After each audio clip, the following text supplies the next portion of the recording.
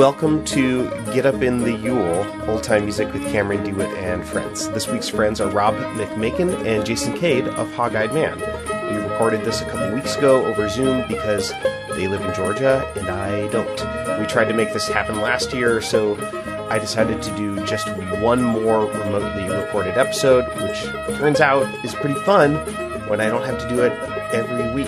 Thank you, vaccines.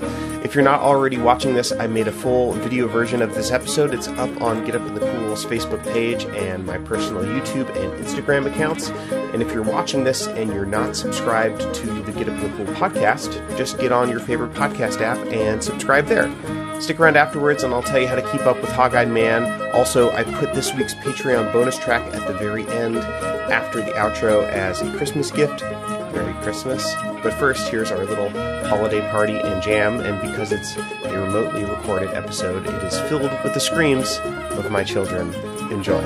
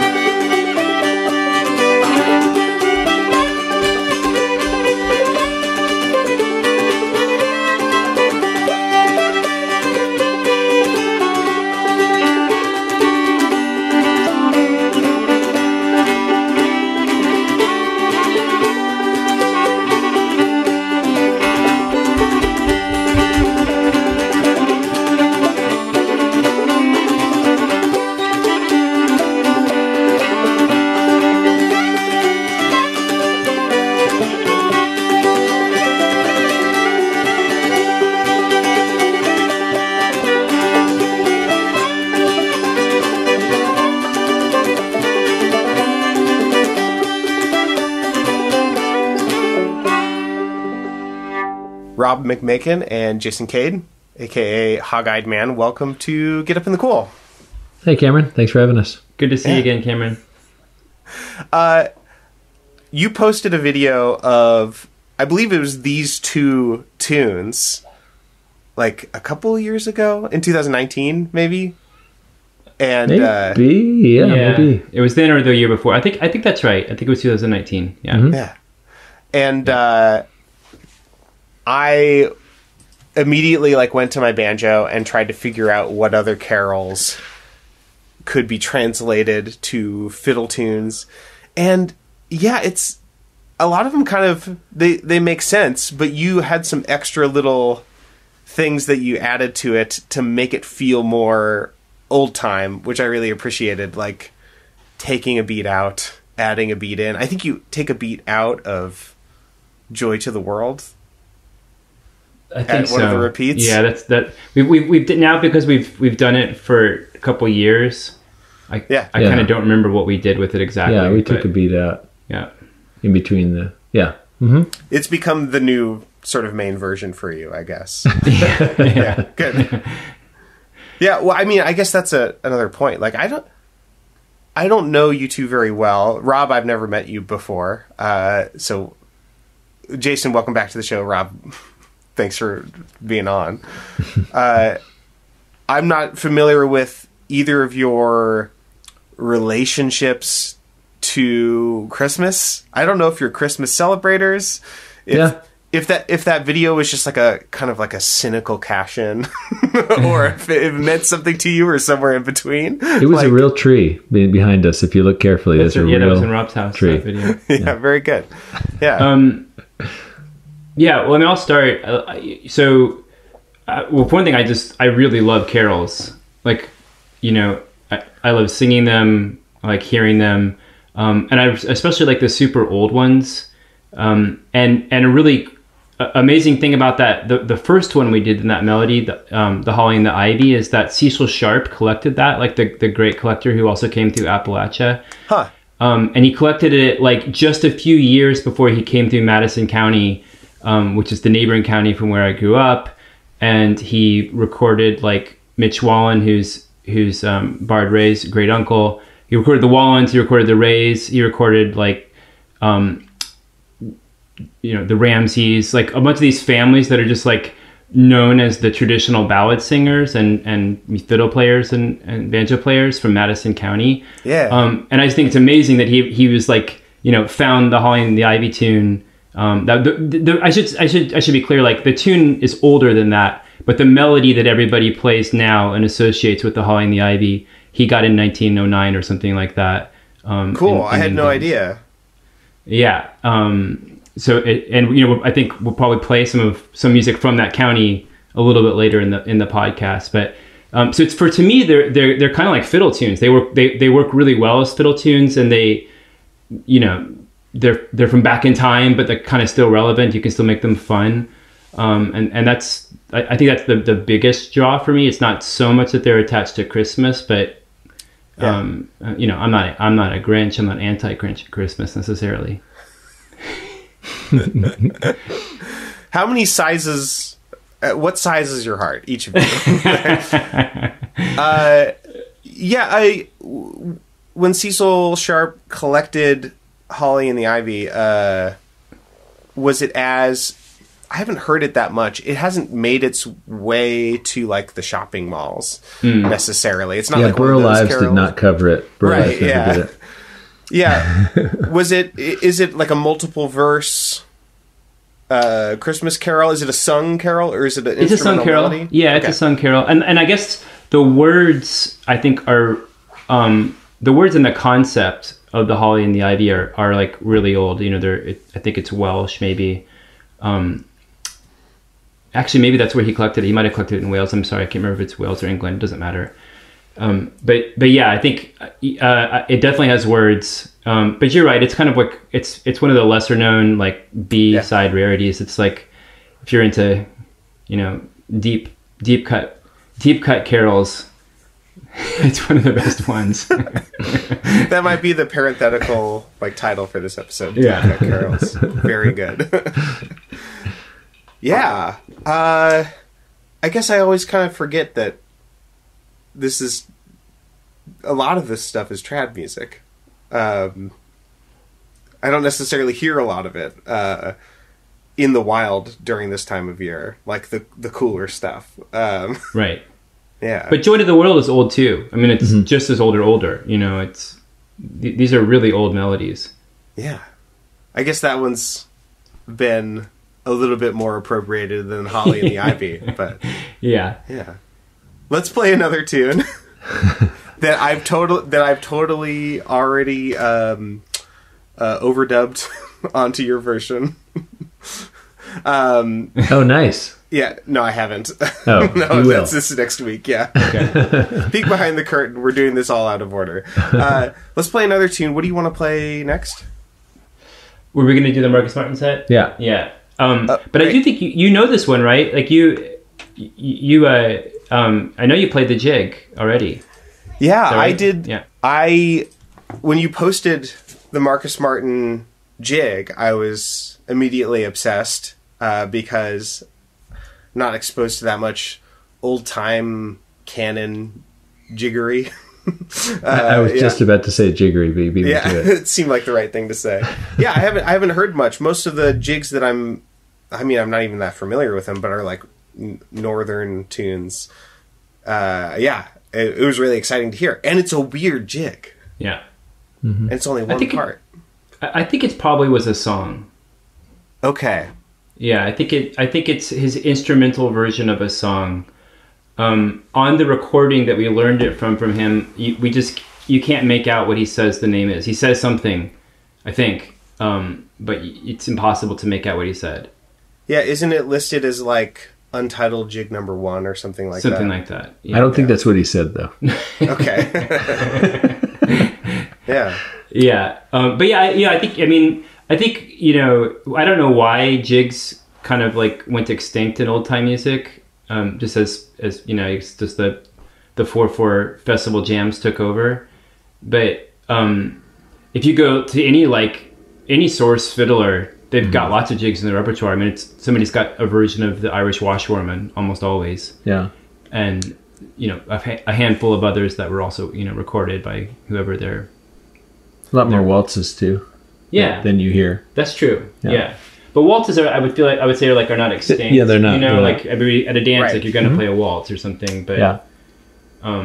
The jigs, you know, I guess it's in part because there's no backbeat in them. Mm-hmm. There's like maybe it also has to do with the dancing too. Like people don't dance jigs, you know, in terms of like old Appalachian flat footing. Yeah, it'd be cool to see if there's any footage of old buck dancing jigs. Yeah, that'd be cool. Yeah. It's so funny because like the idea of dancing a jig is a commonly understood idea. I don't think anyone, or I don't think a typical the lay person would know what that means to dance a jig, but they just sort of like imagine an old man kind of like wiggling around. Right. But yeah, like the jigs. I wonder if it's just because of the amount of the dominance of clawhammer banjo players, and if that has something to do with it. It's just like not as viable in festival or jam settings, the jig, because they're so goddamn difficult to clawhammer.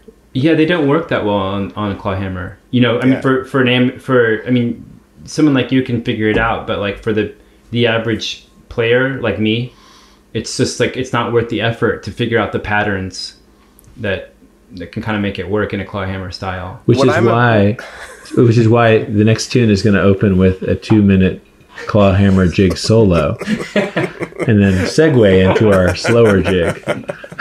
Yeah, I was going to say I'm not sure if what I'm about to do is necessarily worth the effort objectively, but it is fun. Yeah. So we do that. Which we got, you know, we've talked about. We got that from Marcus Martin, and then another. It's untitled, so we'll assume that it's a Christmas. We'll assume that he sang something Yuletide. It would have been played at Christmas, let's say. Sure. and then we picked Snowbird, you know, because it's got the word snow in it. That's it. Perfect. But that's of course like a Cherokee community in North Carolina, which is Snowbird. Is a Cherokee? I didn't know that was a community. Yeah, it goes all the way. It was a community that if you just look on, you know, websites made by Cherokee from that area, they go all the way over to northern South Carolina, but all the way up to Robbinsville, North Carolina. And but now there's a cluster of people that are in what's called Snowbird Community up near Fontana, Robbinsville. I've never been there. I've been there a few times. Yeah. And there's a cultural arts center, and you know, the alphabets is used on a lot of the signage around there. And you know, there's like a lot of people that still up there call themselves Snowbird and Cherokee. Huh. And there's like, you know, as an ethnic identity. Oh yeah, Snowbird. Well, no, I think it's Cherokee, but Snowbird is like he said, the community. Right. It used to be larger. It used to go as far as the last time I looked. It was North Carolina down to across northeastern Georgia into South Carolina, and people that were from that area eventually settled up in Snowbird Community, and that was quite a while. That was in the early 1800s. Yeah, it's reportedly Chief Jim Scott. All that. Right. Yeah. It's the Cherokee who basically hid out and avoided being driven west on the Trail of Tears, and the community was called or became called Snowbird. You know, that they were able to basically hide out in and stay in the mountains there. This tune just gained so much weight. I thought it was literally just about a bird. Is it also about a bird? Well, there's something weird about that too, right? Like the duty, is that the word? D-U-D-I, yeah. Mm-hmm. And it's their word for eagle. Right? Oh, is it eagle? I think it's actually their word for eagle, but they called it the snowbird. We're probably butchering this history. Yeah. We're not, you know. But yeah, Doo-dee was, I remember, because we were researching it for the album and trying to figure out some, anyway. But yeah, Doo-dee was a word for some kind of bird, and that was the word for eagle when we looked it up. Right? Yeah. But the tune's an awesome Asheville tune. I mean, it, you know, besides this history and like being associated with that community and the Cherokee fiddler Gino Lesko, like it was played by Marcus Martin, it was played by Manco Sneed. Yeah. It was played in North Georgia by other people, and I guess maybe it was all traced to J.D. Harris from Tennessee. But it's just a funky tune, you know. It's just fun to kind of imagine that like it was just a popular tune like way back in time, just like it is now. I don't know. I think it's a great tune. Yeah. Well, thanks for breaking that down. And I totally accept the stretch, the surface level stretch to include it in the Christmas episode. And I think it should be canonized in breaking up Christmas jams. All right, let's play it. Okay. All right.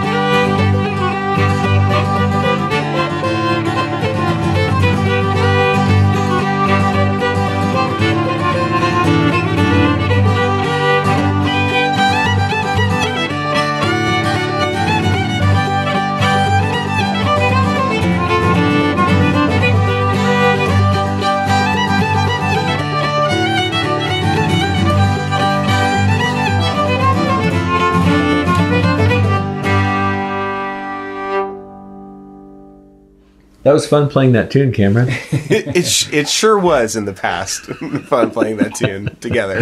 In the future. In the future. 4-dimensional fun. Yeah, what a cool tune. I love G modal tunes because they won't commit to playing F sharps or F naturals. I think the one you just played if I remember right. Yes. Yeah, the one we just played. Yes.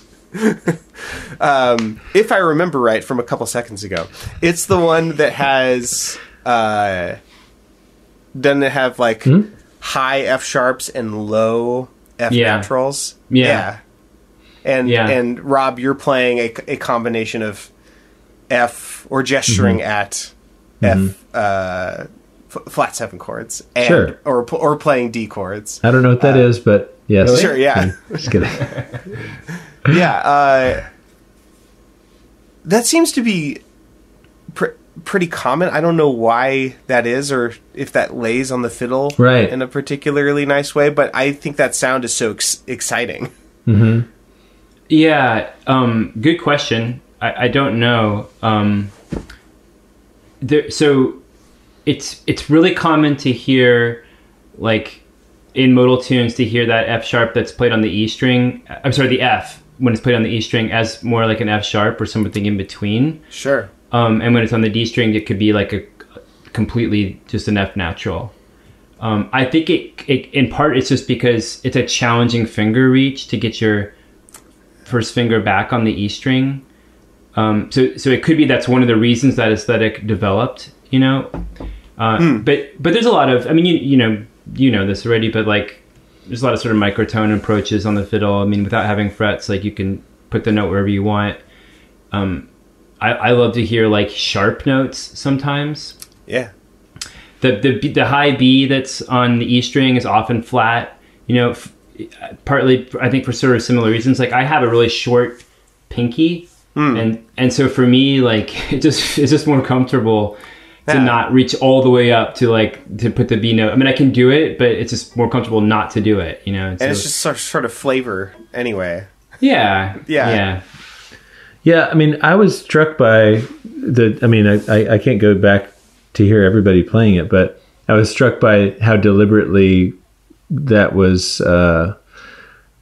articulated by both Manco Sneed and Marcus Martin in just the contrast between the A and the B section, where it's not, there is a microtonal thing. There's some vagueness, but it's not vague that there's a F sharp in the B section. Right. And so, but it's quite clear that it's not the same note in the A section. So, you know, I like that I like that those versions are both solo fiddle. But I also would be curious to hear, some accompaniment, along with, from that era. And I haven't heard that yet.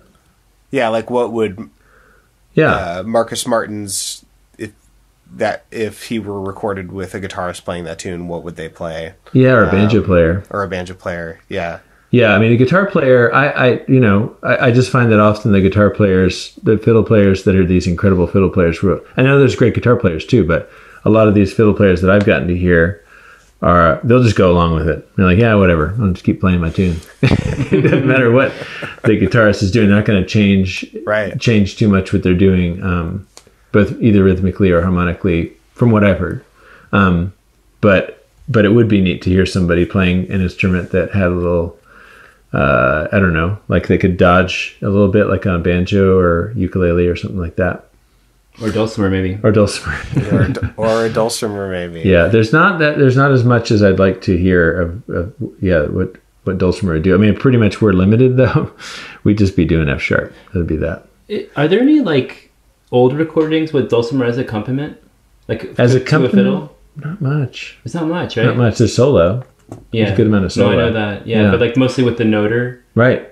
And I mean, I remember in college finding a really old, black and white cover record that I can't remember what it was called, but it was something.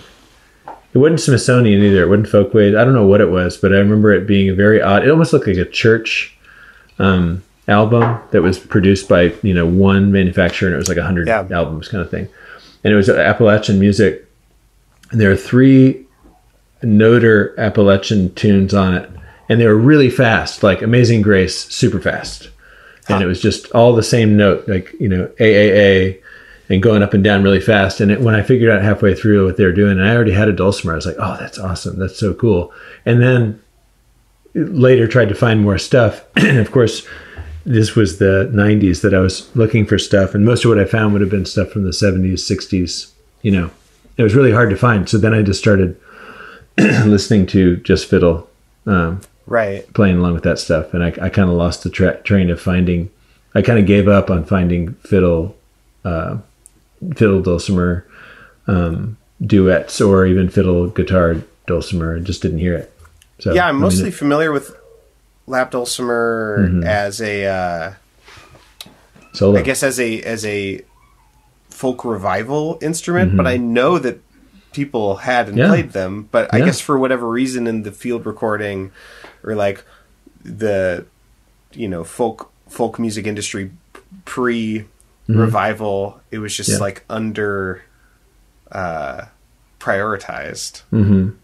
As far as I know, there's not a slippery hill of dulcimer. Right, but Alan Lomax had some good stuff with singers and solo stuff that he recorded, but I couldn't name any of those people right now. It was all like one-off tunes that were on a sampler. Who did you learn from? How did you learn? Like, why do you not use a noter? Can you explain this? I'm unfamiliar with this term. Noters? Yeah, Noter? what's that? It's like let me grab my dulcimer. So like, you've got all the notes. You don't have all the notes. You just have a diatonic, like that. Yeah. It actually has what you call the F or the flat and the major 7 on this one, but traditionally they just have the flat 7. Really? Just the flat 7 traditionally. Interesting. And that's weird. It's because usually it's 4th. It's getting too nerdy, but no. Usually usually the middle string. Yeah. Is actually, let's just say we're in D right now. This would be D, G, D. So the middle note is actually the tonic. That would make sense why the frets would be set up that way. So then it would be a major scale. Right. That's what you would have. Yeah. But if I'm playing that's all you need to know. Well, you still describe noter, though. Yeah, so the noter is, my thumbnail is going to act as a noter, but a pencil could act as a noter.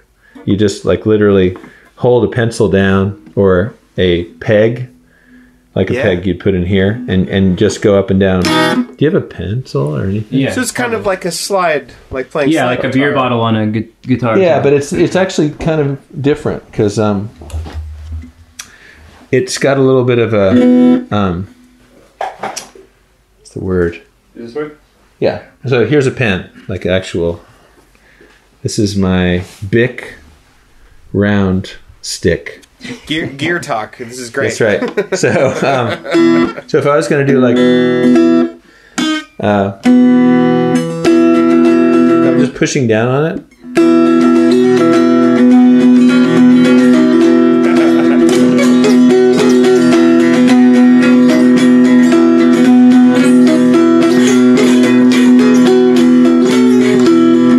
Like that.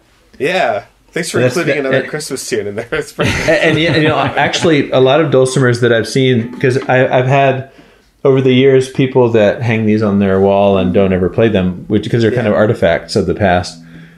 People have brought them to me, and I've accepted most of them, but then I've given them to other people or whatever. A lot of them only have the frets on the top because they don't ever fret anything else. They don't go all the way. They don't go past like the first octave or whatever. No, they don't. The fret doesn't go all the way across. Oh, I didn't understand. When you said the top, I didn't know which direction. Sorry, yeah. So they just, because they only are fretting this right here. So you have a constant drum. Right. Because you're not doing these these like spider shapes. Right. You're not doing anything with your. You're just using that note, and so then you commit to that, and that's really like Don Petty, who's just wonderful. Obviously, his playing, he's pretty faithful to trying to stick to the upper string and really match all the articulation of the fiddle, or just complement it by just playing on the top string. Yeah, and it's haunting. It's a haunting sound. It emphasizes the double stops of the fiddle and brings out the mystery, because you're essentially, people often say, well, you're not playing chords, but actually what you're doing is you're playing constantly. You're playing all kinds of crazy chords. Yeah. Absolutely. If you wrote out what's happening by just playing a G and a D beneath all these other notes, there's a lot of really crazy chords you're playing. Yeah. I have a similar experience playing the banjo. Yeah, exactly. It's very similar. But it's like the banjo, and like, that there's all these different tunings, but the door's even further wide open. Like we spend a fair amount of time, like as a duo with Rob, just trying to figure out like the right combination of tuning and like where to capo it and which of his dulcimers to use, and things like that. So we have to remember them. We've done that a lot. We showed up in the studio with the money going out the door, and we're like, I swear, I think I capoed this one and had it in CFC, or was it B flat? Like, I don't know. Oh, try that. And then he's like, no, and like he'll remember something that I forgot.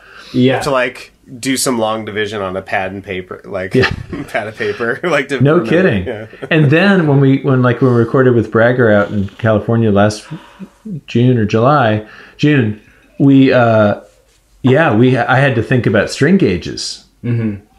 We're heading out there. We played down in B. So I had to like read like, okay, let's play these 6 tunes first, because I got to put on these heavier strings for these other tunes. Yeah. And I guess you weren't like checking a bunch of dulcimers like on the plane. Yeah. If we were recording here, it wouldn't have been an issue, but yeah. When you show up with a big rifle case with the dulcimer in it at the airport, they'll let one through, but they won't let 2 through. Yeah. But the upshot of part of this is that, like, for certain tunes, like if I think of the tune or we say the tune, we're gonna play the tune, like the first thing that comes to my mind is CFC Capo 1. It's just like Rob's dulcimer setup. It's like, oh, you can also do that tune. Yeah. He sees it on the set list. Like, the set list doesn't have anything except for my tuning. Yeah.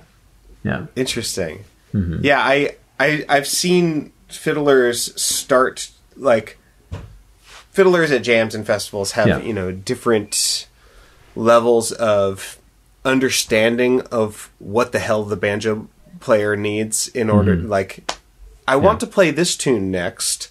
Yeah. How much time would that take? Like, how long would I have to wait? Is it worth it? And different fiddlers have like developed that kind of intuition around banjo players, or are willfully obtuse. They refuse to understand.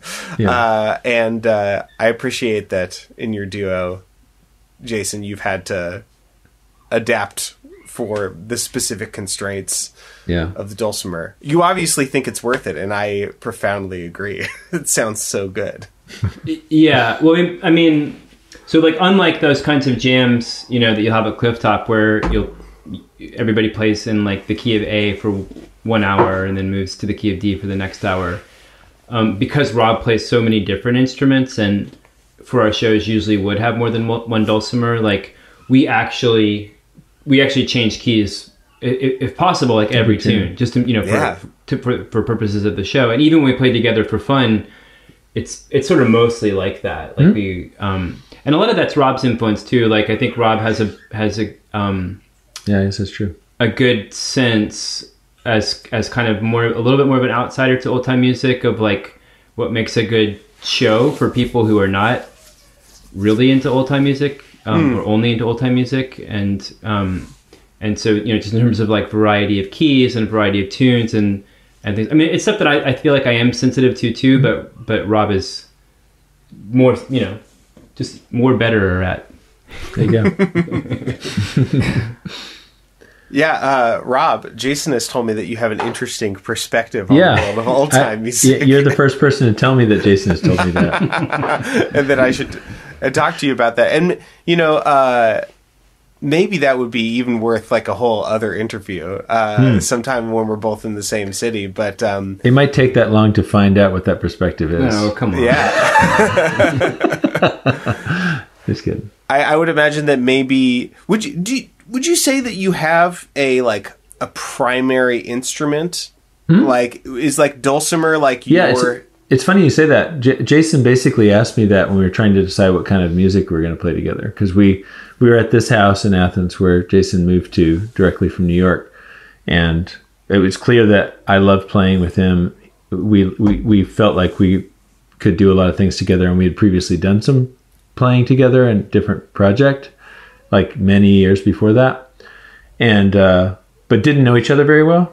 And I was like, what do you want to do? Like, let's do something, because we both have small kids. We can't realistically do much in terms of traveling, but what do you want to play? And he was like, well, I remember one of his follow-up questions. We were walking down Boulevard where I live. Yeah.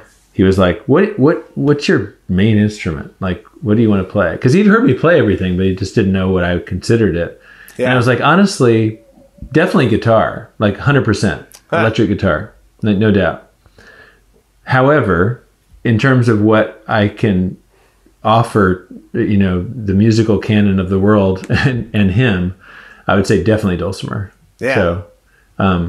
So, and then he was like, okay, cool. And then that was kind of it. And it wasn't like we then started just playing that. He just wanted to know. And it helped me clarify, like, in this context, what I was going to do. Because, I mean, when we play with Beverly Smith, a guitar player and singer and fiddle player and all that, I completely 100% recognize what she intuitively wants to do on guitar. That is wonderful. And I'm like, wow, that's I have a lot to learn.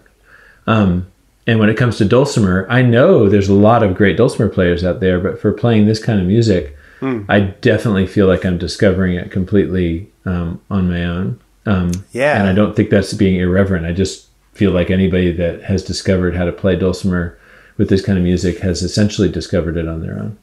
Yeah, there's not exactly a template or a code to switch to in a jam, But it's really I more feel like when Jason comes up with tunes that he's interested in doing for kind of our next because you can imagine it's just two of us, so we actually do amass like a big list of tunes that we're familiar with playing, and I guess it's kind of like having an old time jam in your town where you're like, oh, these are the tunes people play, but it's quite focused because I know what tunes he wants to play with me, and so we have all these tunes, and then right when I hear them, he's kind of open to sending me 20 tunes or playing 20 tunes for me, and me saying like, I like all 20 of these or I like 2 of these. He's like, whatever, because he's just going to keep playing tunes, but if I like something, can't help himself.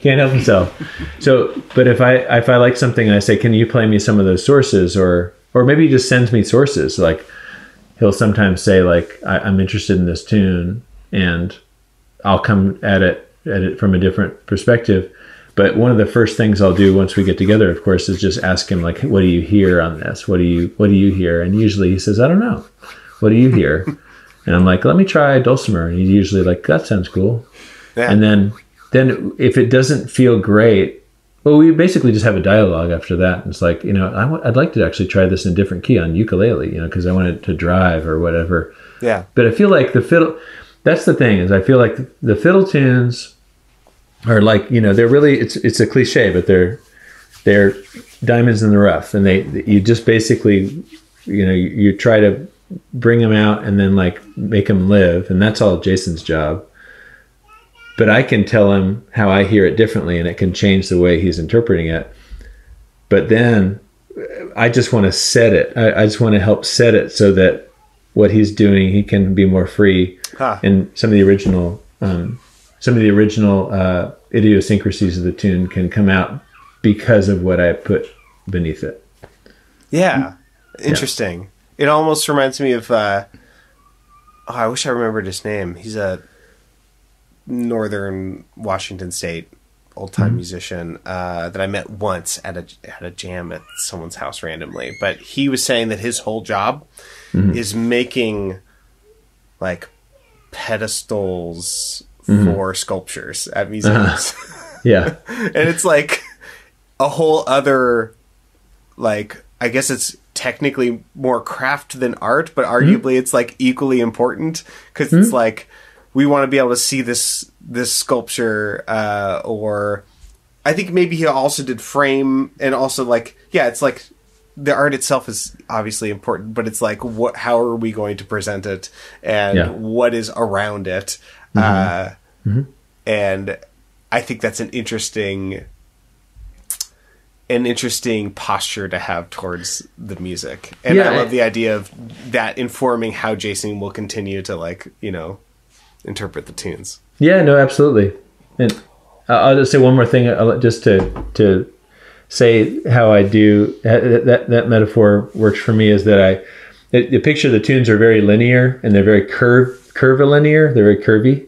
Sure. And a lot of the original recordings that we hear, the oldest recordings we hear, are surprisingly not boxy, not mathematical. Yeah. And so there's all this expression that varies. It flows like this way, and it bounces in different ways. And so instead of me holding up this object, right, it's like figuring out how can I keep that flowing and keep it bouncing along, and allow him to bounce. Yeah. In a way that the fiddle players would have done it by themselves. Like they're bouncing off of, they could take their time, but they also want to do it that way. It's not like they're like, oh, I just can't seem to play on N4, so I'm going to add a beat here, but not there. It's really like how they're feeling playing it. It is 1,000% what they wanted to do for a lot of these fiddle players, regardless of how old they were. Right. And so if we are excited by one of those versions, then the worst thing I could do would be to box it into something less interesting. Sure. And the best thing I could do would be to allow him to feel what it's like to be in that frame of mind. Yeah. Yeah. Well, let's play another. Play another tune, either old maybe time Dulcimer tune, since we've or talked Christmas, about that. or combination. Yeah, let's definitely do a Dulcimer one. I mean, should we do that? Lulai Lule, or whatever it's called. Yeah, sure. Sure, let's do that one. So Rob will do this. Will be a good little solo Dulcimer moment for this tune that you guys can remember. But yeah, you and I both heard it when we were kids. I guess at some point. My mom used to sing this as a lullaby for sure. Not all the time, but it was like this and Pretty Little Horses were two that I liked a lot because they had that interesting thing. Did she sing all the verses? This song is intense. We're going to do it instrumentally, but... I don't know if she sang all the verses, but she sang enough where it was like a full lullaby. If I remember right, it's a song about, like, Herod's, like, you know, genocide. Oh, like is it? Pre-Jesus. If I knew there was blood. I knew there was blood in it. And actually, I remember her saying it's not really, she said something like, no, I don't know. I remember associating it with Easter, and I was like, I was dubious. But I don't remember Herod's name in it, but I should have looked it up before I learned. We literally, right now, when we're about to play this, just came up with the idea definitely like a minute before we recorded it. Yeah.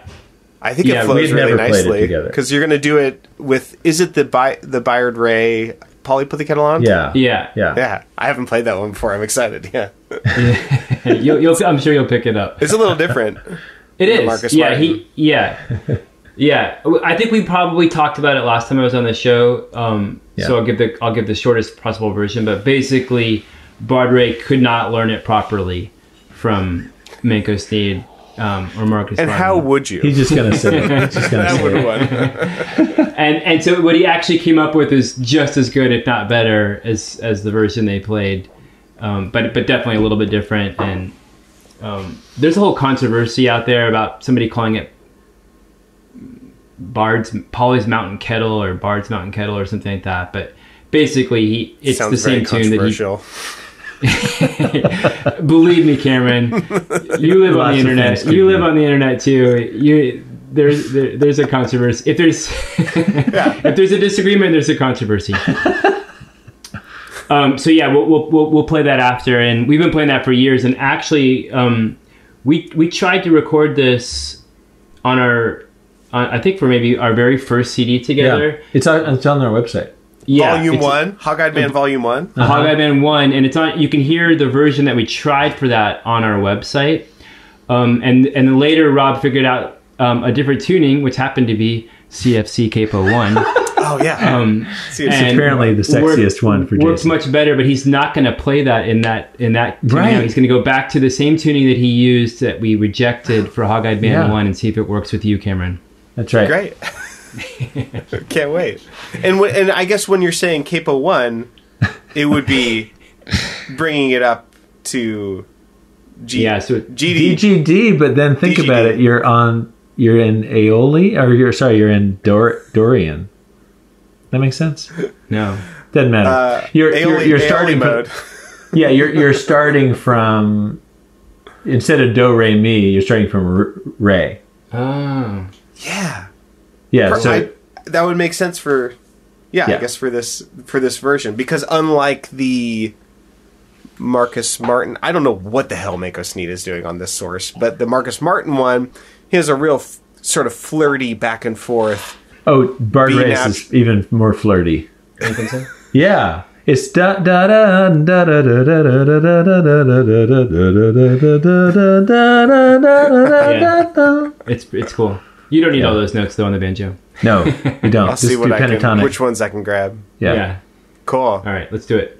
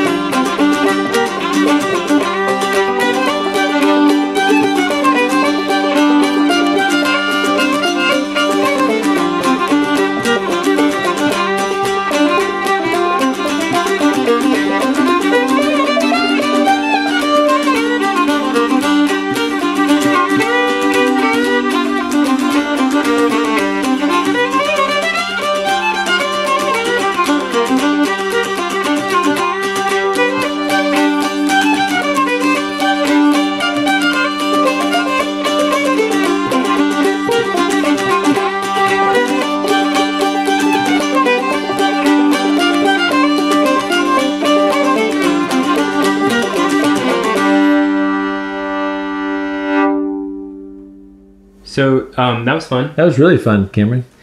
That was great. What just happened in real time. And I wanted to say, like, you know, when Rob was talking before about the way he plays different instruments with me and kind of like how he supports the music, like the way that I play the fiddle tune really changes a lot depending on which instrument Rob is using.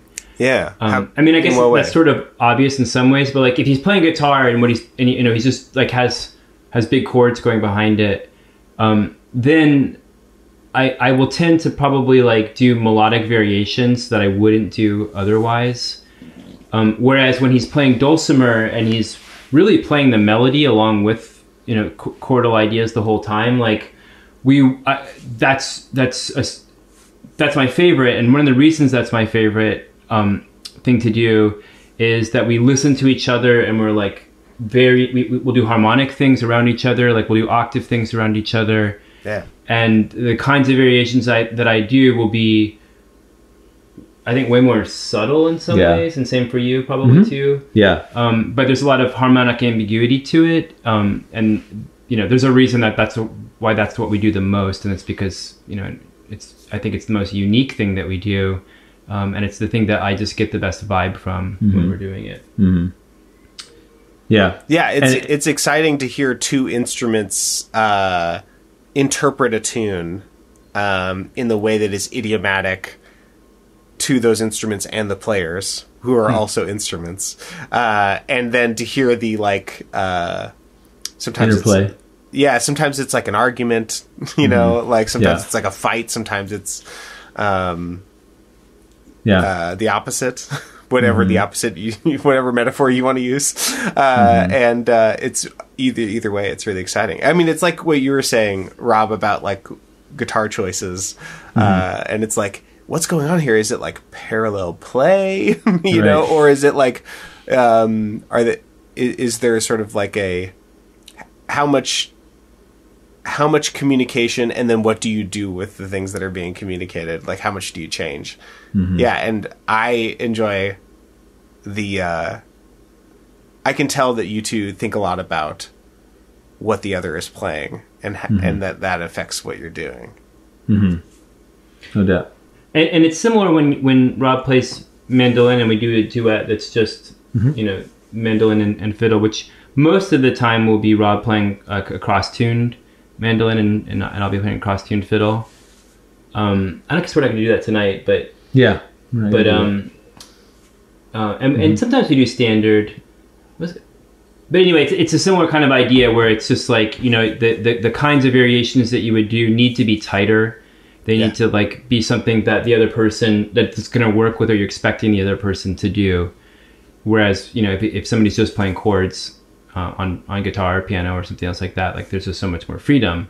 And so every once in a while, it's nice to have that freedom and kind of feel like I can really do whatever I want on the fiddle. And but mostly it's so much more interactive to kind of like listen to each other. And I would imagine, if you're listening, I'd imagine if you're listening to like really good Irish music, doesn't have many chordal instruments or any chordal instruments in it, that part of the thrill of it is the sort of organic and completely wild notes that intertwine with each other and are tight but not exact.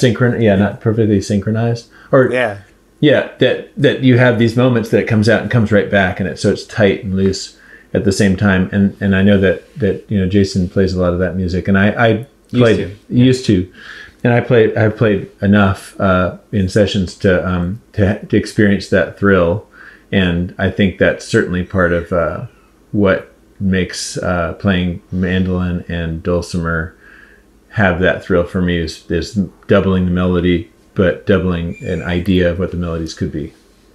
The $20,000 word that I've heard for that, and I call it $20,000 because that's how much money I'm still in debt for my music theory degree, is heterophony. The idea of two voices in whatever instrument interpreting the same melody but having different pathways. Wow. Whether it's about the skill or the idea of what the tune is, or the limitations of the instrument. I agree Jason, that it's so exciting. We're definitely in a heterophonous relationship then. Yeah. I would say it's fully committed. Yeah, and I really mean it. Like I need heterophonous relationships. Yeah. Yeah.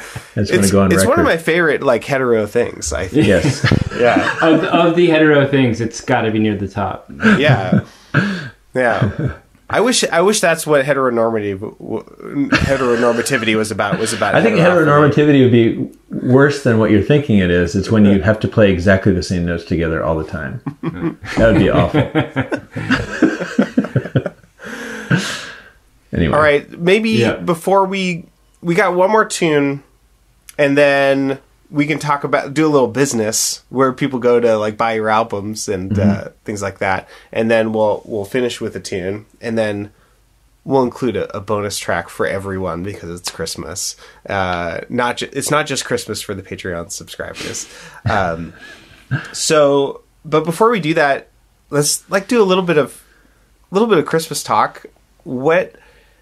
You're both parents, and it sounds like you both grew up with Christmas, and like you're both still doing Christmas. And I'm a parent, and I had Christmas happen to me, and I'm making Christmas happen to my kids and trying to figure out what that's going to look like. And I guess I'm curious, did you have what were like Christmas traditions for you that you've decided like these ones I'm going to pass on, despite maybe Christmas meaning something different to you now than it did then, if it does? Yeah. I'm curious if you have any perspective on that, especially in terms of like presenting Christmas to new beings. Oh, so you're actually looking for advice, Cameron? Yeah, this is the podcast within the podcast, because I always ask people who have musical kids, how do I make my kids not hate music? And so this is like the Christmas edition of that. That's great. Well, I mean, I do think that in terms of, this is a very general statement, but when I'm a teacher, like Jason and I both teach. We both do different things, but we both do some teaching in the classroom.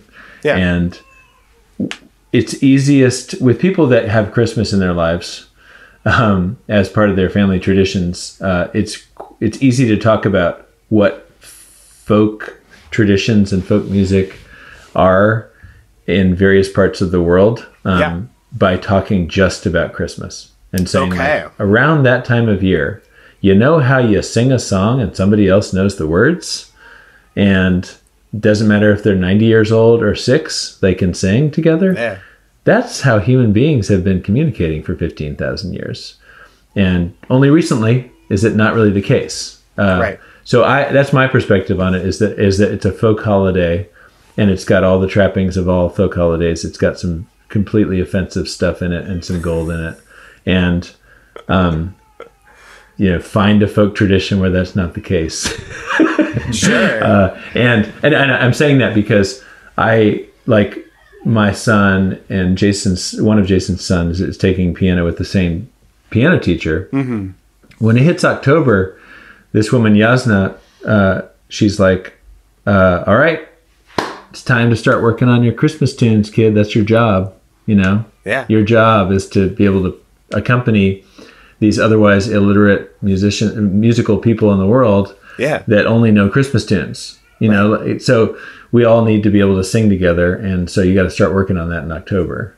So for me, it's also like one of the only times that non-musicians are all going to get to sing and play and travel around together and go door to door. Yeah. So I challenge you, Cameron, to do everything you can to go door to door and sing to people. Or at least just go sing for other people with your family. That's a great point, because like, especially as outside of church, like, which is like more and more people are not participating in that. Non-musicians don't have places to go do music together. Right. Communal and they singing. Always love it when they do. Yeah. Yeah. That's a great point. Like Christmas is like one of the last bastions of like folk music happening with like actual folk music, like everyone doing it. Yeah. Well, not everyone, obviously, but a lot of people. It's ubiquitous enough. Yeah. That's really cool. I'll think about that. I was raised in like a very religious expression of Christmas, along with all of the folk and capitalist expressions of Christmas, and it's been something I've been thinking about, because it's like when I'm doing Christmas with my kids, it's like I don't think we're gonna read the nativity story from the Bible, Yeah. because that's what I grew up with, like every year on Christmas Eve with grandma. You know, it's like, but what am I going to do with them? Because I don't want to get rid of it, because it's, you know, how much high context culture do I get to have? I should hold on to as much as I can stomach. Yeah. And I think I have a little bit more room in my heart for Christmas than some of the other stuff. Yeah. Yeah. Yeah. I don't have a ton to add to what Rob said, but you know, like my son, the same son who takes piano, actually, he's 8. He also plays violin, and he loves piano, but he does not love violin. But he loves to play Christmas carols on his violin, and he can like pick it up, and he never starts the tune on the same note, so it's always a different key that he plays it in. But his ears super good, and he doesn't matter. He just plays it, and he can play like 10 of them, in one go. So it's I think it's like these basic fiddle tunes, basically, and they're so accessible, and when you sing them with other people, it's like such a joyful experience, like singing with other people always is. So yeah, I mean, I grew up Quaker, but me too. Did we talk about this? I don't think we really talked about it, but I remembered that you said you were Quaker. So yeah. So a moment ago, I was like, wait a minute, didn't Cameron say he was Quaker? Like, how come his parents pushed religious Christmas? Well, that's so the thing. hard? We were evangelical Friends, which is like what I guess most Quakers in the world are now. Right. They're mostly in like Kenya and Uganda and Newburgh, Oregon. Oh. And they like have like pastors and stuff. It's just like mainline Protestant church with way. a little bit of kind of Quakerism that's in it, that's sort of rapidly dying out. I see. Interesting. Okay. Well, I grew up much more old school Quaker or hippie Quaker or whatever it was. Like, just no sort of master of ceremonies. Lots of singing, lots of silence, and then people like speaking from the heart when it moved them. That said, like we always celebrated Christmas. Like even in the Quaker, I remember like at least one year in our Quaker meeting, me and other kids like acting out the nativity scene and things like that. So it's a piece of it, of course, but interesting. The commercialism is a little hard to take, but that's our world. Yeah. I don't necessarily. I mean, I like some of it. I don't know. This is a funny example. We're gonna at some point watch the Charlie Brown Christmas. Oh, it's but so that's good, but it's about commercialism, right? And so is the Christmas Story. It's the same thing. Yeah, like that movie. I mean, the of course, Christmas Story. Yeah. It's like the perfect American story. It's just like hilariously materialistic. But like our friend, the place that we play often, called Hendershots in Athens. They take that Charlie Brown album and they play it with a trio Thursday night, Friday night, Saturday, Sunday night, and they do that, and like all the kids in Athens that they come in, they bring their sleeping bags and they sit down, awesome. They have eggnog and drink coffee. And I asked my kids the other day, this way it speaks to this. I asked my kids the other day, like, hey, I know that COVID was last year and we couldn't do the thing. I mean, like in terms of we weren't allowed to go into the bar. But this year you're vaccinated and there's gonna be masks and there's gonna be vaccines and everything.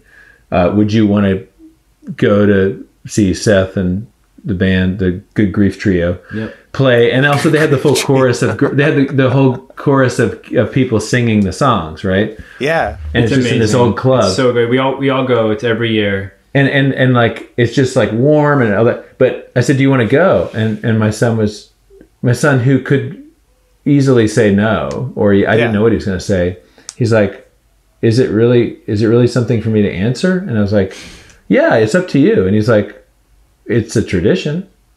Like he was kind of like, isn't that what you do? Yeah. And so I feel like, the more things you can have around any holiday, but especially Christmas and Thanksgiving and some other ones, like where it's people getting together and having traditions, that's great. So, yeah. Well, thanks for the advice. We're gonna do the Christmas Get Up in the Cool show every every year now. Yeah, that'll be a tradition. Yeah. Yeah. Oh, I mean, speaking of that, we were trying to do this last year. Yeah. And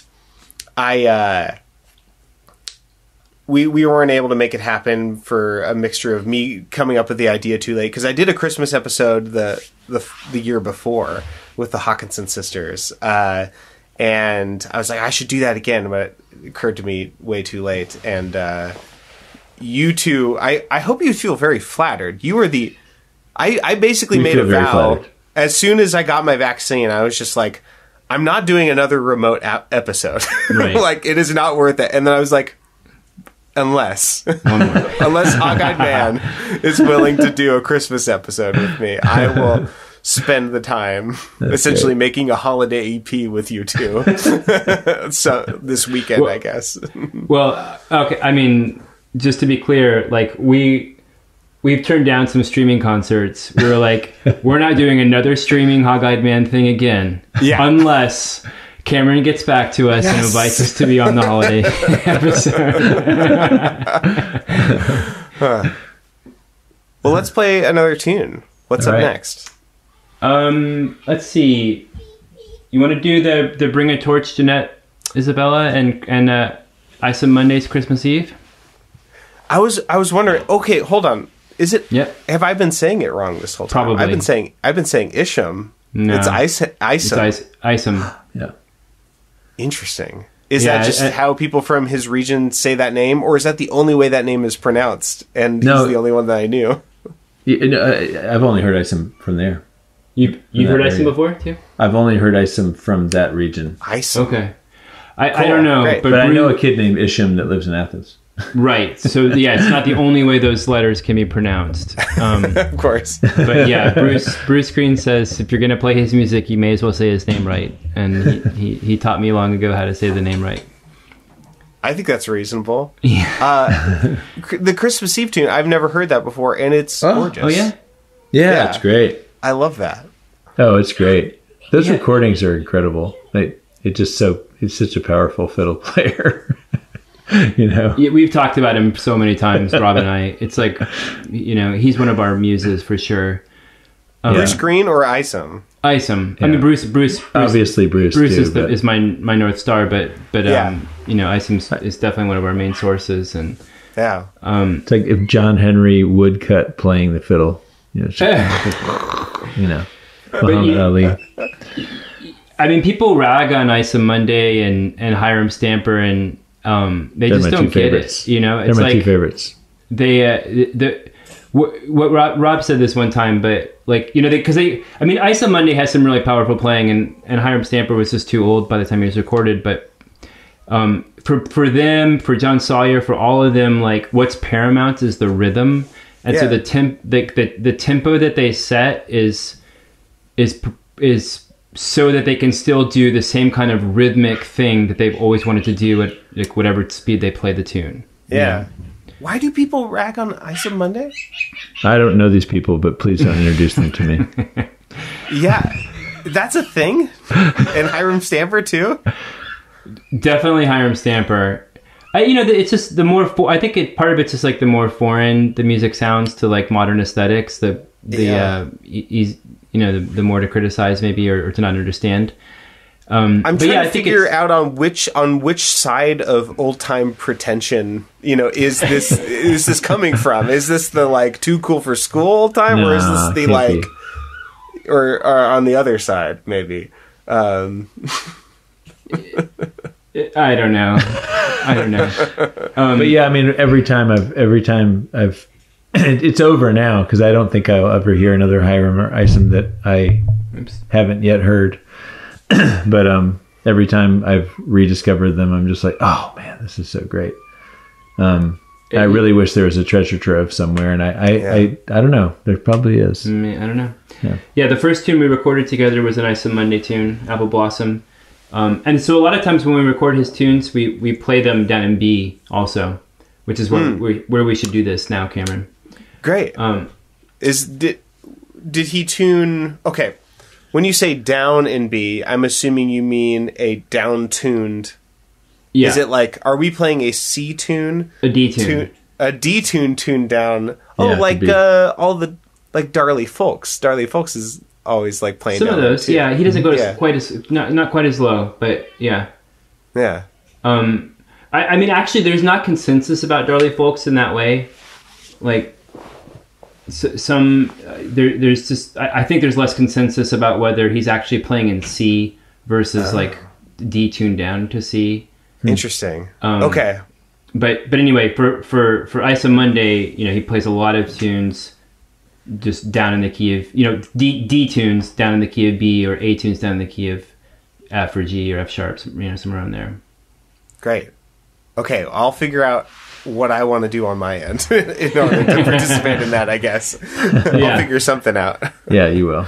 Yeah. So we'll do that old French carol, Bring a Torch, Jeanette Isabella, which is actually my mom's favorite Christmas carol, which is one of the reasons I wanted to play that. That also a deeper cut Christmas carol. Yep. I don't know what that carol's supposed to be about. Like, who's Jeanette Isabella, and why does she have a torch? Yeah, I don't remember the story. I've heard it sung before. It's definitely in the like nativity canon. It's something about the birth of Jesus. Oh, so it's like Bible fan fiction. I think so. Fan fiction. What? Yeah. Because like Jeanette Isabella. It's like from the 1700s or something, though. Well, I'm saying like Jeanette. Okay. There wouldn't be someone named Jeanette Isabella in like Jerusalem or Nazareth, I guess. Good point. Yeah. Good point. That's like a French, the Frenchest name I've ever heard. Yeah, totally. Yeah. Yeah, we'll have to Wikipedia after we're done. And see what the story is on it. Yeah, I think But it's some. old, Yeah, though. like the Cherry Tree Carol. It's like Right. I don't think they had cherry trees. That's the one. I don't think we're not doing that one today. That's the one where Joseph like slut shames the Virgin Mary because he assumes that it wasn't God who did it, and then basically like God magically lowers down the bough of a cherry tree so that she can have a cherry, and like to put Joseph in his place or something. There's some sort of like paternity test drama involved, and they made a carol out of it. It's crazy. I love the imagination that goes into this stuff. There's a whole other book. It's in like some early Renaissance. I mean, it's well known to Catholics from the 14, 15, 16, 1700s.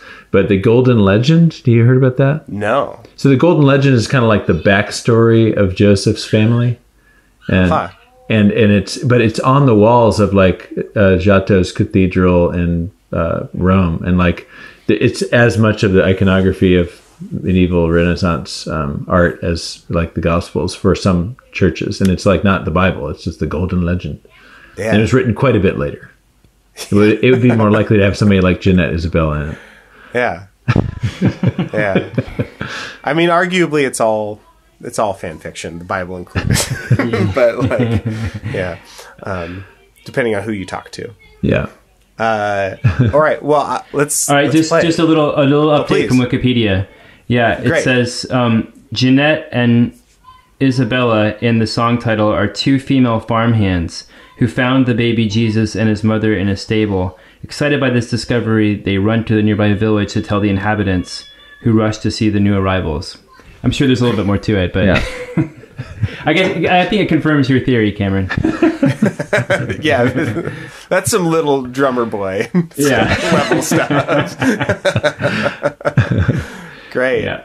All right. Should we play it? Yeah.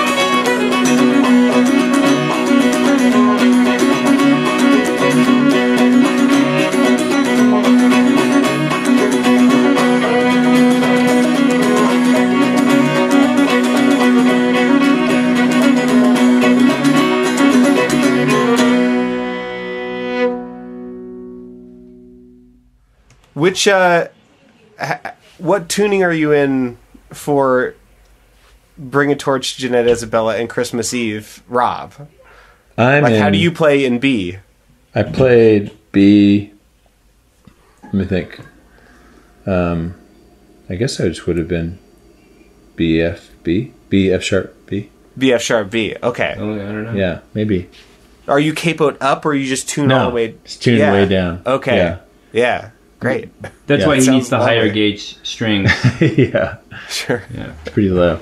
Yeah, I think that was BFB. Yeah. Well, before we go, we'll do one more tune. Mm-hmm. And then before that, where do people go to keep up to date with musical stuff that will happen in the future? Where do people buy your albums? You have 3 Hog-Eyed Man albums now, right? No, actually, we have 4 Hog-Eyed Man albums and a 5th in the can. Amazing. So great. We have the first 3 that we did, by ourselves, like a lot. Actually, the first 4 that we did by ourselves. The 4th one having some help from Rob's old bandmate, and we did those in a studio in town, and some of them like right here in this room.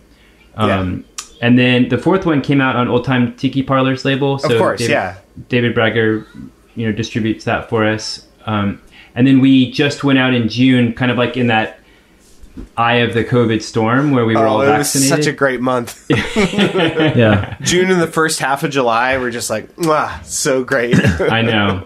It was amazing. All these stars aligned. Like we had our vaccines. I was going to be out in California for family reasons. Rob's kids were away at camp, sleepaway camp for a couple weeks. So Rob flew out to LA too. Our friends Maxine and Brendan came down from the Bay Area. And we all slept at David Bragger's house along with his family and his kids. And Susan Platts came over every night, and it was like olden times. Sounds great. With playing music at night and recording during the day. So we recorded a whole new album out there. It was super fun and excited about that. Yeah. And, won't come out till sometime in the next year. But so the 4th CD, if people still, I know Cameron doesn't know what a CD is, but it's true. For other folks, this is the 4th one. Actually has Snowbird on it. We played tonight. And so that you can get from David Bragger at Old Time Tiki Parlor. I like that. You seem to have kept the art direction, kind of theme in that, even though it's a Tiki Parlor one, right? Yeah. It's got the same iconography and color kind of. Yeah. So, and that, long story short, people that know about it would know about it already, or would look it up, or who knows. It's but there's the book series Foxfire. You know that series? Oh, sure, yeah. Okay, yeah. So it's based on Foxfire's design. The font, yeah. Yeah, and great. And the design. So the original covers and colors were chosen that way. And the woman that helped us with the first 3, she's an incredible artist in town, Lou Craigle. And she's done a lot of work with all the Athens bands from around here for many decades. And she was passionate about getting it right for our first 3 records, and just making sure the fonts were exactly the same size relative to the shape. So they all work together as a series of books. And Howard Raines, who we love playing with, and just as a person too, him and Trisha, play together. And Howard is an incredible artist, obviously, and he was excited about what we were doing and didn't want to mess with our aesthetic. Yeah. But David was like, you guys should work together and you'll come up with something cool. And so, you have to look at it to see. But Howard did a great job of making it unique and also being faithful to the original idea. But it has a whole booklet, It's a book, big book. Illustrations and stuff. Mm-hmm. But those are all on Bandcamp too. So you can get them digitally on Bandcamp. Yeah. And then we have a website, hogeyedman.com, which isn't as updated as frequently as it used to be. Yeah. But now that we're doing some stuff again, maybe we'll get back to that. But it has our Tune Journeys page on it. Such a great resource. It's so great. Cool. I love that you do that. Yeah, we should do some more of those. Yeah. I'm about ready for that. Yeah. But it's basically it's like the liner notes that you would put around a tune, but a little bit extended, and also has like alternative takes and sort of the source recordings that we were influenced by and things like that on it. Mm-hmm. Yeah. Yeah, I appreciate your approach to you have a really great balance as a band of like creating something new and exciting, and also being nerds and having it be edutaining, but not in a like, sugar with your medicine kind of way, but in a, like, it both equally valid and happening concurrently, and I really appreciate that. So can we use a quote? It would be Hog-Eyed Man, edutaining heterophony. Yeah. And Cameron, go ahead and put that on the fifth album. Heterophoners. We'll put that on our next record with your name next to it. And I'll just say, if you don't mind, Cameron, I'll just say, because I just remembered, we did a live show a couple months ago. That was a really amazing live show. We hadn't, partly because we hadn't really done one in a long time, at an underground speakeasy, and it was recorded not with like super great gear or anything, but it actually came out really nice. And so it's about a 45-minute show that we're gonna put up on our Bandcamp page probably really soon. We're basically got it ready to go. We'll send it to you ahead of time, Cameron. Yeah. Please, yeah. And that gives you a chance to kind of hear, like, someone who hasn't seen us play before, sort of what the whole show sort of feels like when we do a live show. I still haven't seen you two play before, so yeah. that would be great. Except for here, right? Yeah, and your videos that you post. Yeah, we'd love to come out to Portland. Or that'd be fun. I wish you would. Yeah, that would be great. Yeah, but yeah, we've both. I guess you played out there too. I think maybe. I've never played in Portland. Mm-mm. Yeah, we've been to the West Coast to play music with other groups, but only been to California together to play with Hog-Eyed Man. Yeah. Well, yeah, Jason and Rob, thanks so much for doing this and putting in that extra work that I, used to have to ask my podcast guests to do during the pandemic because at a festival, you just like sit down and like we chat a little bit and then we start playing, but you had to do all your own sound checking and all of that stuff. So I appreciate the effort, and thank you. I'm excited to jam with you. It was fun to do. Yeah. So should we do the Darley Folks tune next, and then you can put Deck the Halls as your bonus? Oh, which one of these is the Darley Folks one? The Snowstorm. The snow. Okay, wonderful. Yeah. So that's in C. So this is a C tune. Yeah. That maybe he's playing in D shapes. Maybe.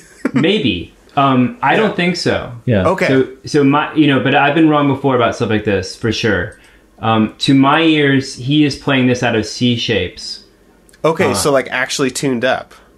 Actually, just in standard tuning. Yeah. Tuned. Yeah. Yeah. Sure. Yeah. But I'm pretty sure that Bruce Green disagreed with me, which means that I'm probably wrong. But when I played it for him out of the C shapes, I felt like he was like, "Oh, okay, maybe."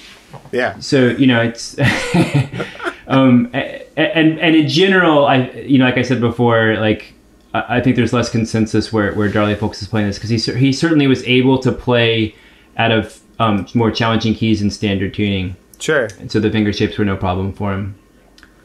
But this is a fun tune. Go back. You should go and listen to the original of this. Yeah. Because there's no accompaniment with it, and Rob. This is one where like the guitar I feel like is really essential. I mean, I like the original with its kind of more free form, and if you listen to any Darley Folks source recording, it's got that like it's like quarter notes. Yeah, it's so cool. It's I've really tried to do that when I play his tunes, and I can't. Sorry. I know your Achilles tendons just wear out too soon. But he's got all those weird long notes that he puts into tunes, and just the style that I can't figure out where it came from. It's not like any of his musical neighbors. But this is a fun tune, and when Rob figured out how to play guitar on it, it just became regularized in a really neat way, and sort of just sounds like a blues tune, and to some degree. Mm-hmm. Well, I can't wait. Yep. Yeah. Let's do it. Thanks again, and Merry Christmas. You too, Cameron. Merry Have a good one. Christmas. Good to see you. That sounds good. You wore that phrase out. That worked perfect. You wore it out, or you wore it well? You wore it well. Yeah. Both. You might, if you wore it out, I guess you're not going to do Christmas anymore.